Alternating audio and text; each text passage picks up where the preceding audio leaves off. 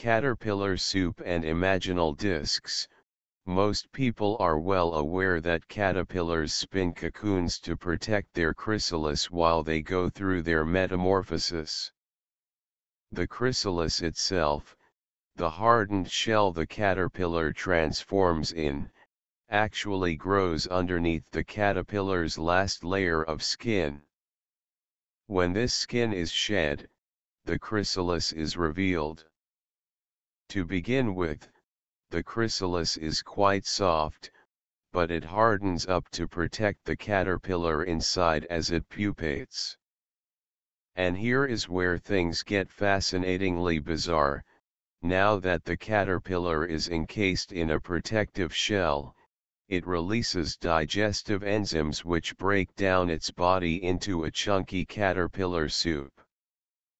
The caterpillar literally dissolves itself, but some very important parts called imaginal discs remain intact. What is an imaginal disc, you ask? To answer this, we need to travel right back to the beginning of the caterpillar's life when it was in its tiny egg. As it develops, the unhatched caterpillar grows little clusters of cells, which are the imaginal discs, inside its body. Each disc represents a different part of the body it will eventually have as an adult moth or butterfly. There is a disc for each of its wings, discs for its eyes, its antennae, and so on. Once the pupating caterpillar has liquefied most of its body, leaving only the imaginal discs floating in ooze, these discs make use of the chunky soup surrounding them to fuel the rapid cell division needed for them to transform into an adult butterfly or moth. The entire transformation process from egg to larvae to adult is called holometabolism. Though it may seem like things could not get any weirder, researchers later discovered that at least some species of moth can retain memories of lab experiments they endured as caterpillars.